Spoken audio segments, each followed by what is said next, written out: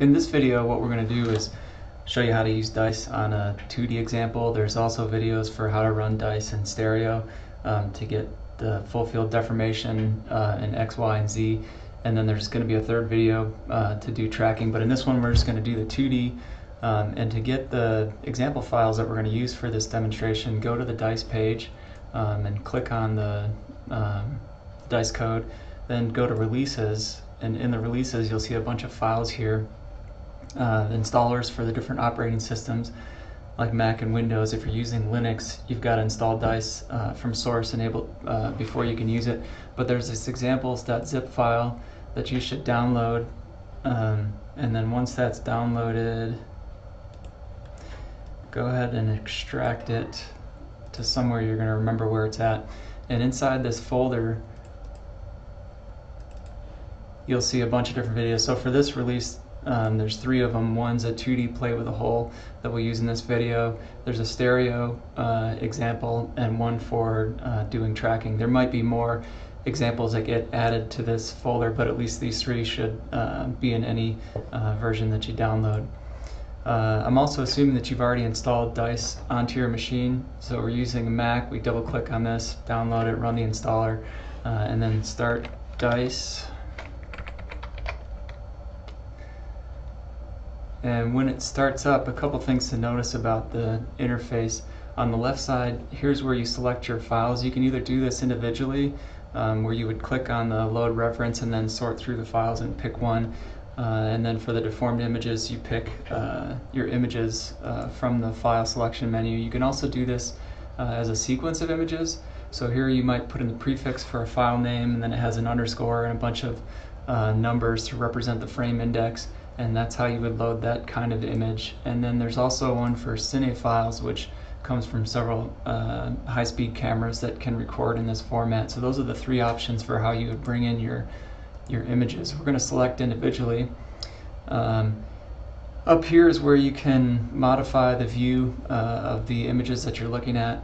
And this section here is where you set up the regions of interest, and we'll get to that a little bit later in the video.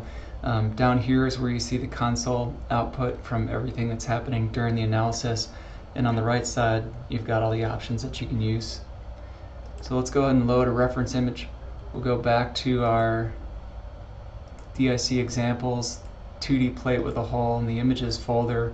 We'll use the plate.ref plate_ref TIFF as our reference image, and then once that loads, you'll see it shows up here in the display. This little yellow box here is a representative subset size, so we've got the subset size set to 31.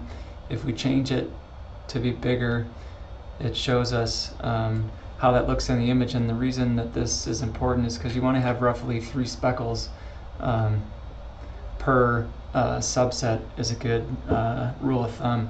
So we're going to increase this a little bit more to be in the roughly 33. These speckles are a little bit hard to see because they're done with a spray paint.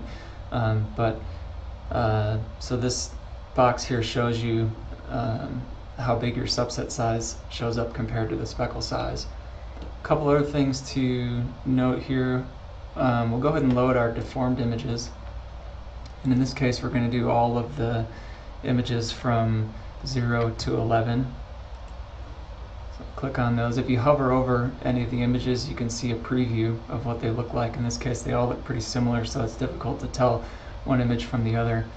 Up here, there's a check mark and a circle here, and what that does is, given this SSIG threshold, it will automatically detect where the subsets should go and show you what they look like on the display here. If you adjust other things like the step size or the subset size, that will also be reflected here in these yellow dots.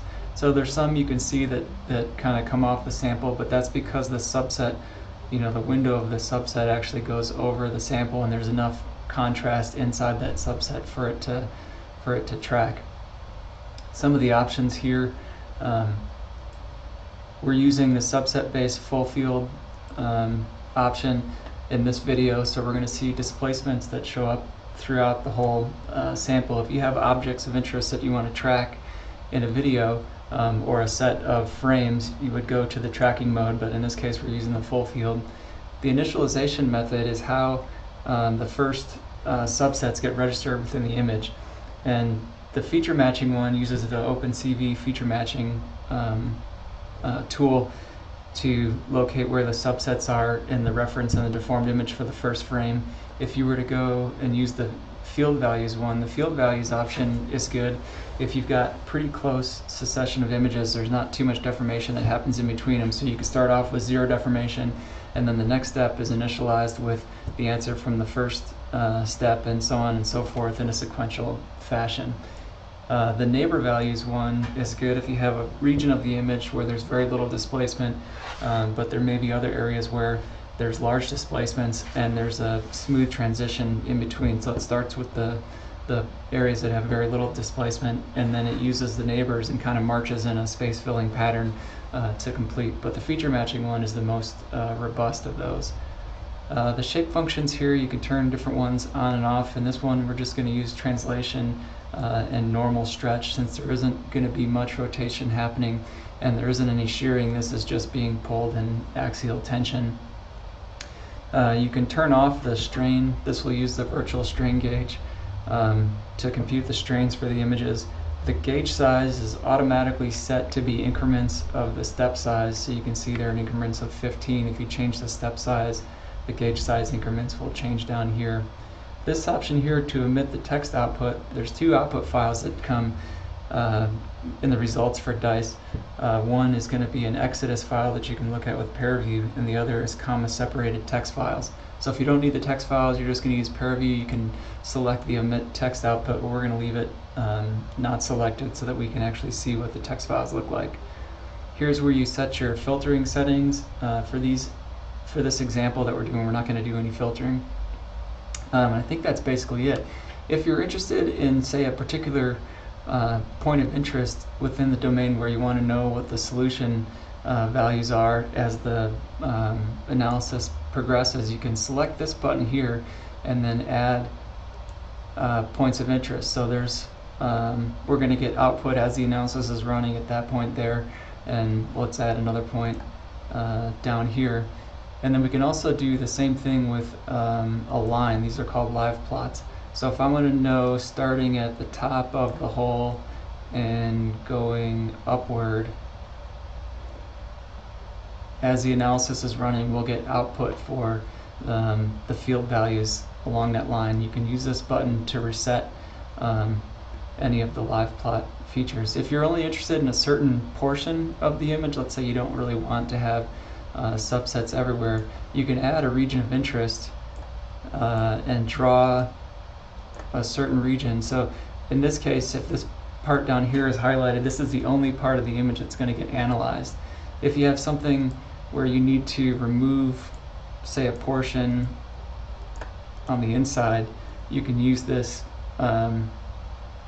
exclusion option here to take part out of the inside. Since we're going to look at the whole image from top to bottom, I'm going to go ahead and remove those excluded regions and the ROI that we drew. So now we're back to the point where DICE is going to analyze the whole image from top to bottom. Here's your analysis options over here. The default working directory is going to be called DICE_working directory, and it's going to go in your home directory. You can also select somewhere else if you want to put the input files and the results files at a different location on your system. Here, since we're in the 2D option, this is where you would change from 2D to stereo, etc. The option and the analysis drop down here is run 2D. You can save the working directory, and all that does is put the files in your working directory in case you want to come back later, load it up, change some of the options, and run the analysis again. If you've got options in there and you want to start from scratch, you can clear the working directory. That won't delete any of the images, but it will get rid of any of the input files or the parameter files that DICE uses to run so that you can start from scratch. So the next thing we're going to do is we're going to run the analysis. It says that there's existing results files. This is because I've loaded DICE before, so we're going to go ahead and overwrite those. And what you see popping up here in these windows that show up, live plot line here, this is the field values that you've selected. So let's go with the Y displacement as the analysis is running. So you can see that the displacement, this is in terms of pixels, is updating as the analysis is going. Same thing for those 2 points that we had selected. Let's look at the strain here. So it's reporting the strain out for every step. We're at step 6 and there was roughly 12 images. So this is how you can tell if something is potentially going wrong with the analysis by looking at these, the output here. There will be files that get created with the XY, with the field values, in case you want to open it up in some other program and plot the results or put it into a report or things like that. You can look at those files there. You can see over here that once the analysis is finished, we've got this Exodus file that's output. The solution.info file has all the information about what options were used in the analysis, and then a bunch of the text. So this is for each frame, it's all the subset field values in a comma separated value format.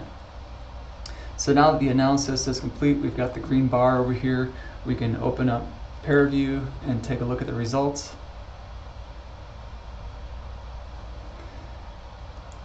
So first I need to go to the folder in my working directory, results, click on the .e file, that's an Exodus format. First thing I do is I select all the variables. I don't necessarily want to apply the displacements. At this point we can deform the mesh to show the current positions later, but for now I turn that off. Click apply. So here's all the subsets that show up. In order to visualize things a little bit better, I'm going to add a filter, and I'm going to use the Delaunay 2D filter, apply that, and you can see that it's covered over the hole in the middle, which is just for a display. It's not really a big deal, but if you want to change that, you can change the alpha to say 20, apply that, and then you lose those Delaunay triangles that show up over the hole there. Here's where you pick your different fields. For the 2D one, you won't have anything for the stereo displacement and the stereo fields or the model coordinates, model displacement. What you want to look at here is the displacement field if you want displacements. We can look in the Y direction. Here's where we advance to, say, the last frame in the series and reset the display. So here's the displacement in terms of pixels. We can also look at things like the strain in the YY direction, and you can march through the time series using these buttons above. So that's a quick overview of how to do the 2D version, how to look at the results in ParaView. In other videos we'll go into some of these different areas in more detail, but hopefully that gives you enough to get started with 2D and DICE. Thanks.